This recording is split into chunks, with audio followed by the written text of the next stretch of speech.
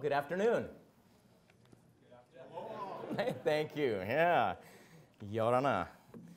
I'm happy to be back on campus. It'll be fun to spend a few minutes with you. I want this not just to be kind of an opportunity to pontificate, but I'm hoping it's actually practical for you. And I think the practicality of it will increase if you'll do one thing right now. So 2 times, these will be low risk, low stress activities. But 2 times I'm going to give you a chance to try something, and you're going to need a buddy to do it. So find the second most attractive person on your row and buddy up with them. So slide over if you need to, but get into a twosome if you could, and we'll have a little bit of fun.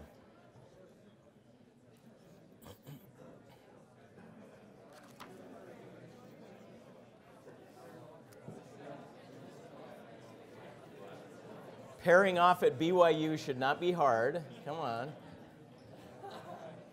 All right. Everybody got a buddy? At least those that want one. All right, good. So I'm gonna start with a punchline. I want to tell you where I want to take this. So you all are immersed in a vast amount of accumulation of technical knowledge, and I'm sure you've heard the argument made many, many times that it's important to complement that with leadership, interpersonal, and some other sorts of development. What I want to tell you after 30 years in my field, the vast majority of people that we've worked with have been people with strong technical backgrounds, whether CEOs or project leaders or people up and down the chain of an organization. The vast majority of people that we work with that struggle to get things done in their organizations have come to the conclusion that the limiting factor is not technical competence. The limiting factor is people's capacity to work through a human system. That one ability is what makes or breaks people in their technical achievements as well. So it's not being able to come up with an isolated idea, it's being able to leverage a team or leverage funders or leverage an organization as you build it. So here's the punchline. The fundamental leadership lesson that I'd like to share with you today is this: the magnitude of your influence in your life, the years ahead, the health of the organizations that you're a part of or lead, the strength of your relationships in your personal and professional life, and the quality of your own life are fundamentally determined by your capacity to talk about emotionally and politically risky things. That's the punchline. Your ability to talk about politically and emotionally difficult subjects will drive every single one of those attainments. So if influence and if quality of life and if strength of relationships and healthy organizations seem like something that you might be interested in your future, this might be of use to you. Now, I was trying to think of a metaphor for what I want to share, and it struck me. I had my 53rd birthday on Tuesday, thank you very much, and that causes some amount of reflection. I was looking back over my life. One of the statistics that reflects my life, if I were to be sort of a life measurement person, is that I've traveled over 5 million air miles. There are pilots in their careers that don't fly as much as I have. You calculate, and some of you will do this really quickly, how many times I've circumnavigated the globe if you just laid that sort of end to end. So 5 million miles. I've stayed literally thousands of nights in hotels. And yet it was only in about the last 6 months that I finally discovered something that profoundly changed the quality of my life in my travel. And it has to do with this picture here. So one of the little irritants that I've just kind of worked around through my entire life of traveling and staying in all of these hotels all around the world has been shower time. So in many hotel showers, you've probably experienced this, there's a curtain. So some of them have glass doors and things like that, but a lot of them will have a curtain. And as I get into the shower, step over the tub and start to prepare to bathe, one of the tasks I've always engaged in is pulling the shower curtain and moistening it so that I can stick it up against the walls. Anyone know why I have to do that? Yeah, it just sprays out all over the floor. And if the toilet paper is on that trajectory, then you got this soggy wad the next time you need to. I mean, there's all sorts of practical problems that come out. You didn't think you'd learn this today, did you? So this is one of the habits I'd acquired. And about 6 months ago, I was showering happily, and I'd stuck it up against there. Every once in a while, it goes and kind of comes off of it, and you have to stick it back on again. I was sitting there, and I was thinking, you know, I'm probably not the only person who struggled with this. I wonder why nobody has come up with a solution. And then I started thinking, you know, what would you do to solve this problem? And then I thought, wait a minute. And I felt up by the collar where the shower curtain is posted up against the wall that retains it there, and I discovered something that I had never known was there. Can you see it? For 30 years. This has been there, this little nub, and it turns out all you have to do, but I never knew this, all you have to do is just go like that. You just pop that little sucker over the top of that nub, and it stays up against, and I have been so happy for the last 6 months. I have enjoyed my travel like never before.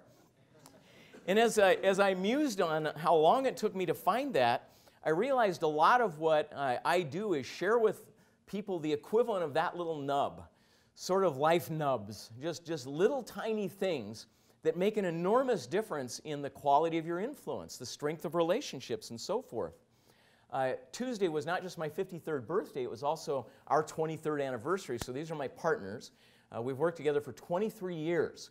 And the most common question I get asked when I encounter people that have known us for a lot of that time is, are you guys still together? You know, you guys, all you guys still together? And when I say, yeah, 23 years, there's always this marveling. Like, what relationship lasts that long? I mean, it'd be nice to have a marriage last 23 years, but a professional relationship, good heavens, how do you get along that long?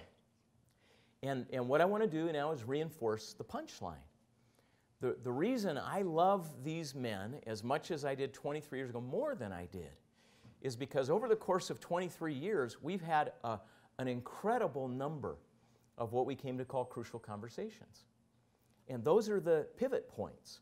Those are the points that either strengthen or damage a relationship. You have only two options when it comes to those moments. And we'll talk about those in a second. But now I want you to play. So if you've got a buddy, you got somebody that you're going to work with, you need to make a quick decision. So with your buddy, decide who's person A and who's person B. Pick an A and a B. This is the easy part. Should take under 10 minutes. All right, we got an A and a B. So person A, raise your hand. Theoretically, this should be what percentage of the room? All right, good. Okay, so about half the room. That'll look good. Okay, so person A, your name is Nurse Bonnie. You're the woman in the picture on the left here. Okay, person B, raise your hand. Person B. Okay, your name is Dr. Scott. You're the guy on the right there. So here's what's going to happen. Okay, those of you who are Nurse Bonnie, raise your hand. Nurse Bonnie. Okay, those of you who are Nurse Bonnie, as soon as this video stops, so you're going to watch this scene play out. These are your avatars for just a moment. You're going to watch this scene play out. As soon as it stops, I don't want you to rehearse. I don't want you to prepare. I don't want you to pause. I want you to go back into your body. Your avatar disappears, and I want you to turn to Dr. Scott and say the next thing you would say if you were her in these circumstances. Okay? Here you go. Can I get you to check in on Mr. Gonzalez before you take off? He's the older gentleman who had the punctured lung. We're hoping to release him. I can't. I got to get to my son's music assembly.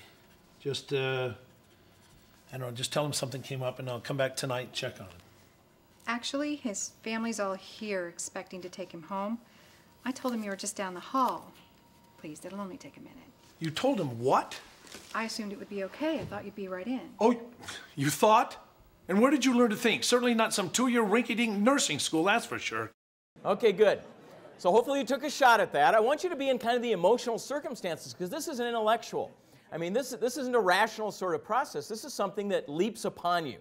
That in your professional career, you're going to have somebody who you find out was talking smack about your design behind your back, and you're going to be all hot and bothered about it. And the question is going to be, how are you going to deal with that moment? Or you're going to have somebody who's not getting their deliverables to you, and it's going to be incredibly frustrating. It's going to set you up to fail. This is going to happen. And the question is, can you imagine now what those emotional circumstances will be like, and can you prepare yourself to deal with them? Now this was important to us because I'm going to take you out of your domain. We've done a lot of research in healthcare. And we've wondered why it is that we predictably kill about 200,000 people in hospitals in the United States every year. I mean, this may be shocking for you to hear, but the 6th leading cause of death in the United States, the 6th leading cause of death is healthcare. I want you to think about that sentence for a moment and unpack it, because it means what it sounds like it means. Medical mistakes cost about that much every year in lives, and billions of dollars in many other sorts of related effects. And we wondered how that happens. And so we try to look at human systems to say, why do all of these really smart people behave in predictably stupid ways? You know, why does that happen? And are there some moments of what we call disproportionate influence? Moments where somebody makes a choice that sets a chain of events in motion that makes it almost inevitable that will kill a patient, infect a patient, you know, give a medication error or something to that effect. And what we found is these are the moments. So let me ask you for a second, how many of you think that how this scenario plays out could affect, let's say, nursing turnover in this hospital? Do you think that could affect it? A little bit, yeah. And so it turns out that nurses quit at a remarkably high rate, and the frustrating moments tend to be moments where they feel belittled or demeaned or attacked or marginalized. And the problem is not that that moment occurs. Listen carefully. The problem is not that that moment occurs. The problem is that she won't deal with that moment, that she won't speak up, that she won't hold boundaries, that she won't express her concerns, she won't exert influence. Because again, you have only two options in these moments, and I'll tell you in a moment what they are. But that moment matters a lot. Now let's go to a different category of outcome. How many of you think it's possible that how this scenario plays out could affect, let's say, patient safety? Do you think it could? Yeah. Yeah, now you're raising your hand is supportive of the fact that you get the dynamics here. So whether she gets shut down here will affect whether she speaks up at a later moment about other issues. Is that right? Yeah. And that affects whether others speak up. So we start developing a culture of silence where people don't bring up potential risks to patients or problems that might effectively compromise safety. So it affects that. How many of you think this could affect, oh, let's say, physician satisfaction? Do you think it could? You know, we're not as quick to raise our hands there, but if you start playing it out, you'll recognize that whether or not she feels engaged affects the support he gets, and inevitably affects his experience of the hospital and his ability to treat the patient. And so all these things start to tie in. Nursing turnover, trust in the team, physician engagement, physician satisfaction, the quality of the patient experience, patient safety. Every one of those variables hangs on this moment. So back to the thesis again. If there's one thing that will affect every variable you care about in your life, it's going to be how you handle these moments of emotional and political risk. It turns out that's true in organizations as well. So our study has been to find those kinds of moments. Now, one other illustration I got a few years ago in London. I was sitting next to this woman. We'd both finished addressing a group. Does anybody recognize her? Recognize her? Okay. No? How about her? Anyone recognize her? Who's that? Yeah, yeah. Who is it? Sorry, a little louder.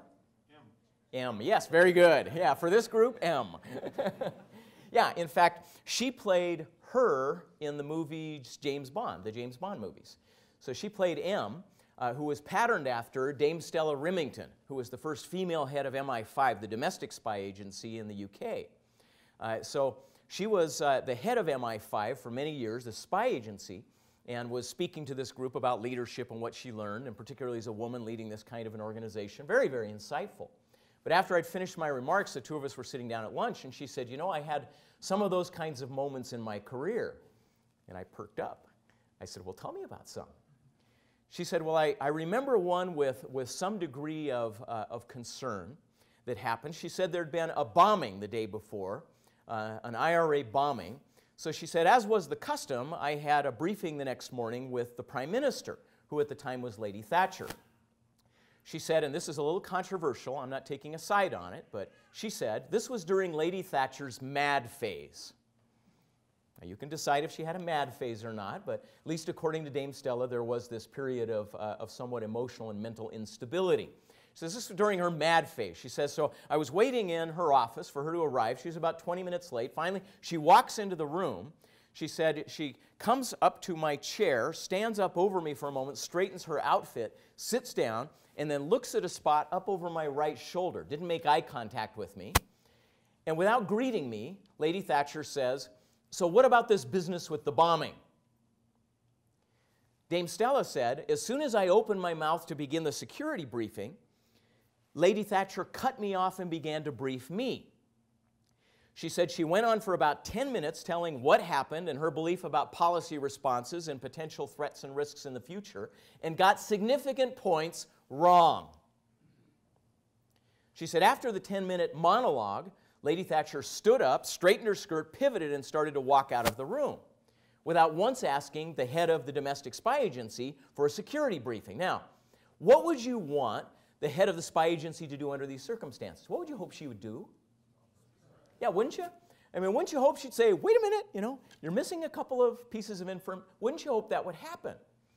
Now, let me ask you a corollary question. How many of you think it's possible that important foreign policy decisions occasionally get made based on bad information? Do you think that could happen? And if so, the question that we need to ask is, what's the human process that allows that to occur? If we have well-trained, smart people on our payroll, and we generally do in these agencies, what allows them to collectively respond in such a colossally bad way that you can end up with a horrible foreign policy decision made? Well, it turns out this is it. That's the moment. So I asked Dame Stella, I said, what did you do? She said, I let her walk out. She said, I didn't say anything. She said, after all, she had made up her mind. So the problem is not Lady Thatcher here. The problem is Dame Stella. The problem is this is one of those moments of acute emotional and political risk, and she wasn't prepared for it. She didn't know how to step into that breach and affect influence in a positive way. And it turns out this is wider spread than we might think. It's not just about heads of state, and it's not just about hospitals. It turns out it happens in malls. Could you believe that? So a number of years ago, my son had a science fair project he had to do, and he asked me for an idea. And so I suggested a couple of things. He said, no, I'm thinking about something more kind of in the social science domain. I said, really? I said, what do you want to do? He said, I want to put little kids in circumstances where they have to say something really uncomfortable and see how they respond. And I said, sounds interesting. And I said, so what are you thinking? He sort of described it, and at first I discouraged him a bit. I said, I don't know, because little kids often don't have the same sort of social constraints that adults do. And he goes, no. He goes, I know what I want to do. And so he designed the experiment. Here's what he found.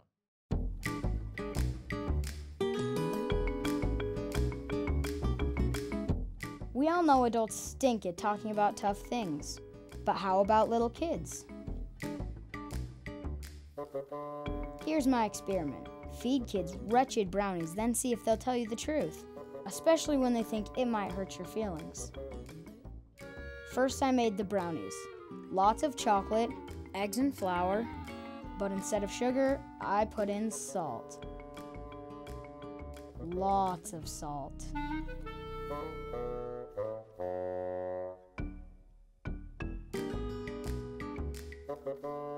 There's no way they could like these better.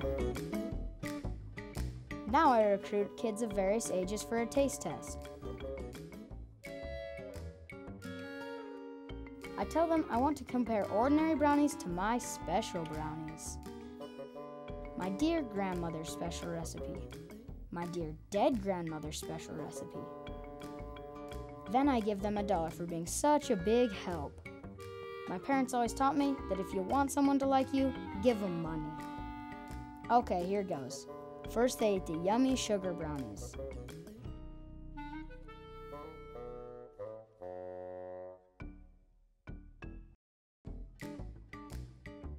Next, they eat the salt bricks.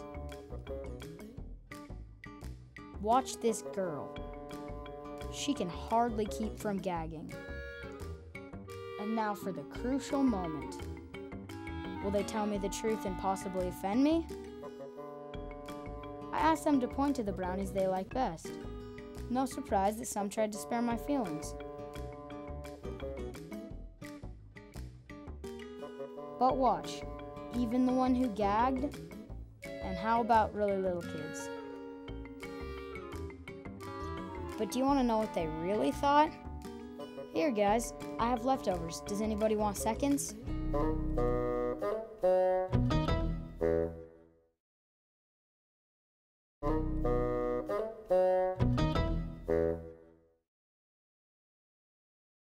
Isn't that staggering? I mean, now you're watching it not knowing a lot of these people, but, you know, Brother Anthony and Jake Hilson know some of these people. You know, where do you get subjects for science fair projects? They're our neighbors, right? These are kids from the neighborhood. That little girl whose face was puckering up, her name is Hannah Davies. She lived right next door to us. She is one of the most blunt, honest, outspoken kids in the entire world. Is that right, Brother Anthony? Yeah. She doesn't spare fools, right? And she's lying about the brownies. I mean, it was absolutely mind-blowing. And we started to realize through this and a lot of other research and experiences, we started to realize at what a remarkably young age you and I start to draw a horrific conclusion. You and I start to carry a belief in our minds that affects how we show up in these moments of disproportionate influence for the rest of our lives. The conclusion we begin to draw is you frequently have to choose between telling the truth and keeping a friend. That's what you and I start to think. And that belief causes mischief in every relationship, every organizational circumstance that you will inhabit for the rest of your life. Because we start thinking you got to pick. Okay, do I tell the truth? I don't think so, because they're going to get mad and they're not going to be able to deal with it. And so we sugarcoat the truth. And that starts to show up in every relationship. So here's the big idea. The principle I want to share is that there are these kinds of moments. There are moments when these conditions kind of come together. These are high-stakes issues, things that are really important to us. These are times when we think other people are going to disagree with us. These are times when we have really strong opinions about the topic as well. And these moments will happen all the time. The irony is that when those moments occur, these moments of acute emotional and political risk, when it matters most, you and I do our absolute worst. We stick our heads in the sand. We withdraw. We pull away. And it's not just us in this room. This is the common sort of human response to it. We either sort of avoid it or we sugarcoat the truth. We don't tell the truth. I was once talking with a high counselor in our stake. This was many years ago. And I said, so how's the high council experience going? And he said, oh man, he goes, the meetings we have on Tuesday night are just interminable. He goes, they'll go on for hours and hours and hours. He said, we got this person who will make these long speeches and it's off topic, and then somebody else who also needs to weigh in. It just goes forever. And I said, well, you know, why don't you give some feedback to the group or something? Why don't you do that? And he literally recoiled. He kind of pulled back and went into a fetal position, you know, sort of rocking back and forth almost. And I said, so what are they going to do, fire you? You know?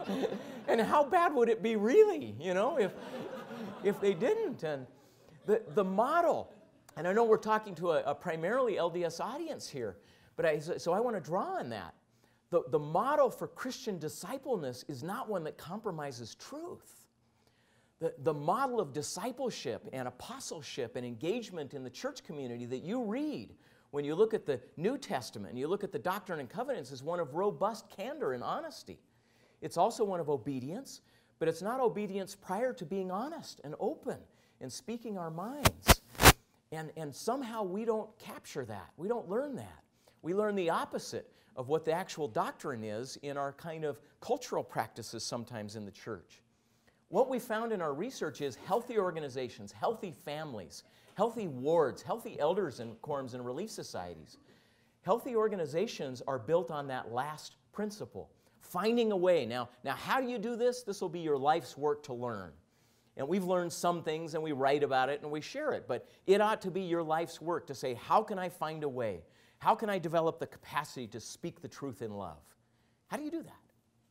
How do you find a way to not choose between telling the truth and keeping a friend? Because you know what? Your relationship with the Savior or with the Spirit is one where you get absolute truth delivered to you all the time and you're okay with it. You're all right with it. And we ought to be able to learn to do the same as well. That's what makes an organization work. I one time, years ago, was assigned to home teach a family where they were about to go through a divorce.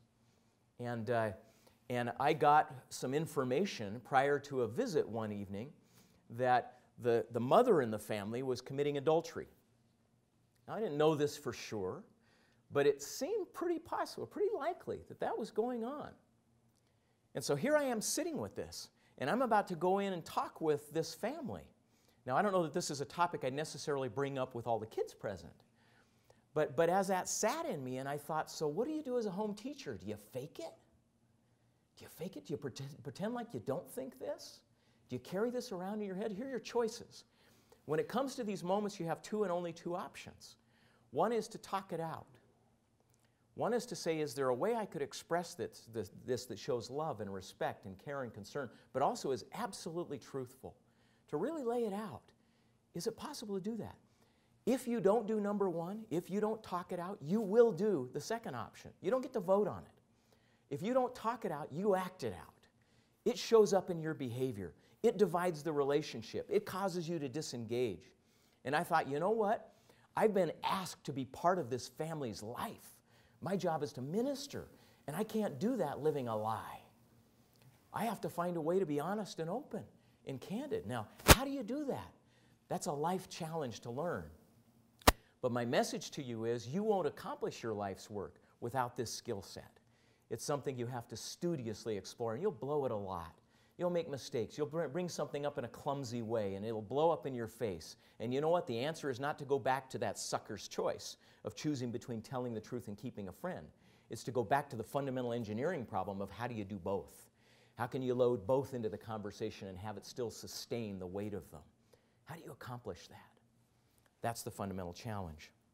Now, the first big idea I wanted to share then is that what you ought to be monitoring in your life is the number of these emotionally and politically risky moments that you're not dealing with as well as you can. And don't beat yourself up, but just study it, think about it, acquire knowledge, watch people who are really good with it.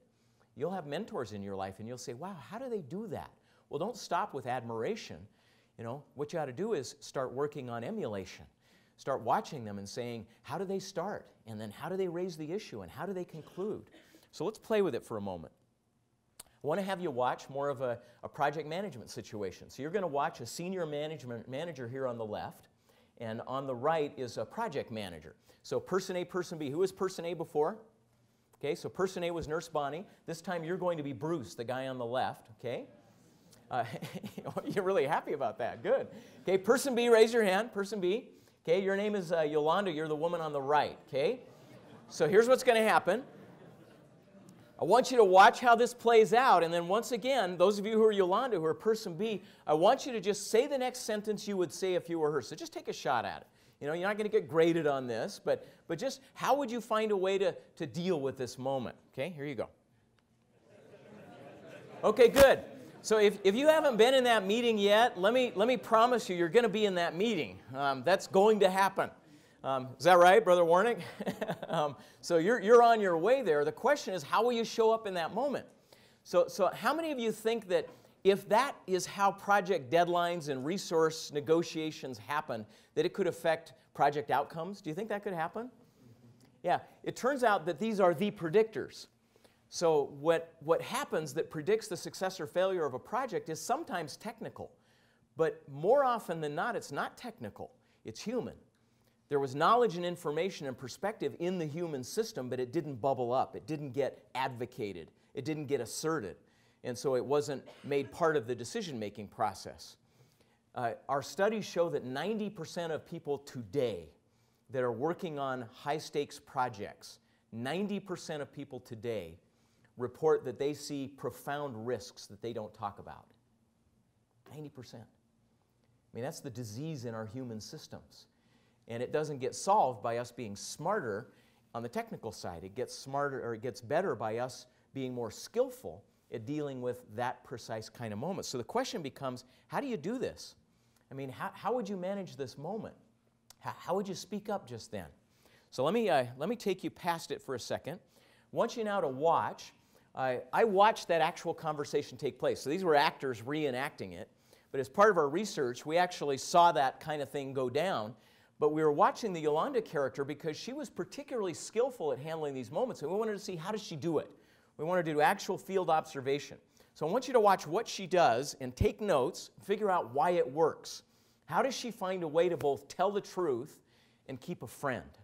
You know, how does she transcend that false dichotomy? Here you go. Okay, now, first question. If you were watching that, sitting in a meeting where that person dealt with it that way, how many of you would give her high marks for guts? How many would say that that's, I mean, she put it out there, right? She's dealing with the issue. How many of you think there's at least a chance, we don't know for sure, how many of you think there's at least a chance that that relationship could still be intact afterwards? How many of you would give it some possibility? Yeah. Now, I can tell you not only about the possibility, but about the outcome. Not only was the relationship intact, it was stronger than it otherwise would have been. If she hadn't talked that out, what would she have done? She would have acted it out. It would have affected her behavior. She would have been passive-aggressive. She would have been resentful. She would have disengaged. She would have undermined it. It would have damaged trust in the team. All of that would have happened. But instead, she managed to respectfully deal with the issue. It was a powerful moment. Now, the other thing I'll tell you is he never did that to her again. He did it to other people in the organization. But he never did it to her. Now, that's an important distinction because your job is to hold boundaries for you. And if you don't, then people push them in. And you have no influence in your organization. And the reason people sometimes violate processes, violate protocols, violate trust is because they aren't held accountable. The question is, can you do it? Even with people that are more powerful than you. Can you do it? And the truth is, it's possible. It's possible. Now, if you took notes, I hope you at least captured this one thing. I want you to listen to her. I'm going to play just the first part of her response one more time. And I want you, if you can, to raise your hand the instant you hear the first emotionally important word she says. She says a word fairly early on in this intervention that is profoundly important as you're trying to learn to both tell the truth and keep a friend. See if you can spot it. Now, raise your hand if you hear it. Good, good. Wait, what was the word? We. Yeah. Yeah, did you feel it? What else could she have said? I can see you're in a tough... Would that have been different? Oh, it would have been hugely different.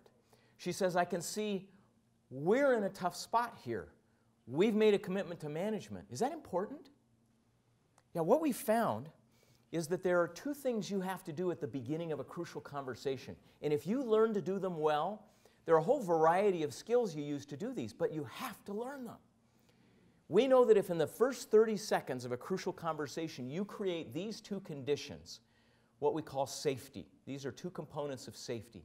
If you can create those two circumstances in somebody's mind, they'll relax and they'll listen to you, even if they don't like what you're saying, even if they disagree, even if it threatens their position.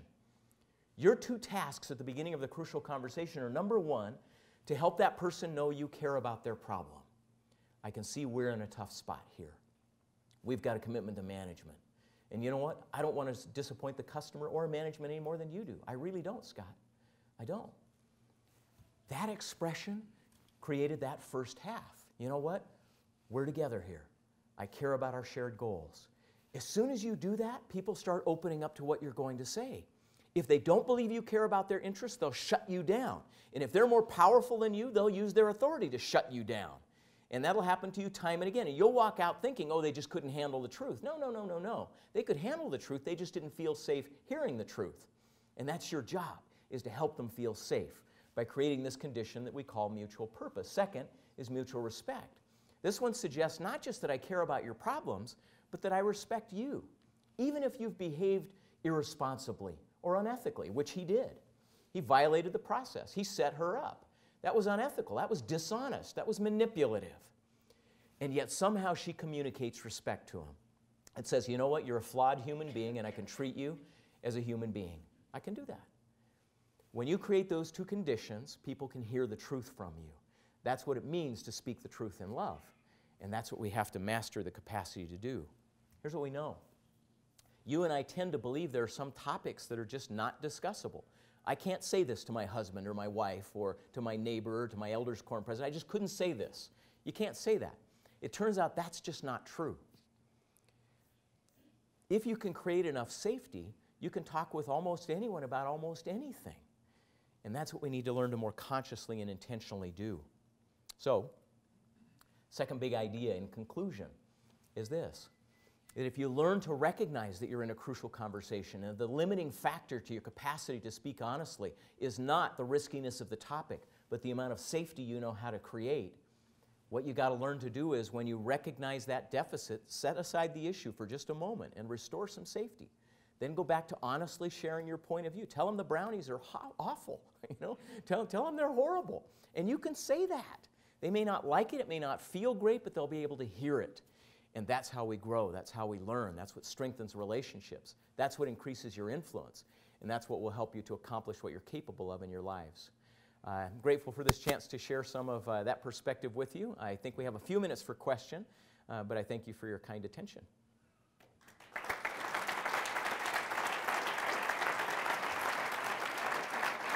You okay?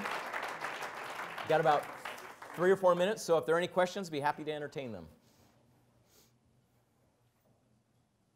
Please, way in the back. I'm just curious how you handled the teaching appointment. Oh, yes. Yeah, do you want to role play it now?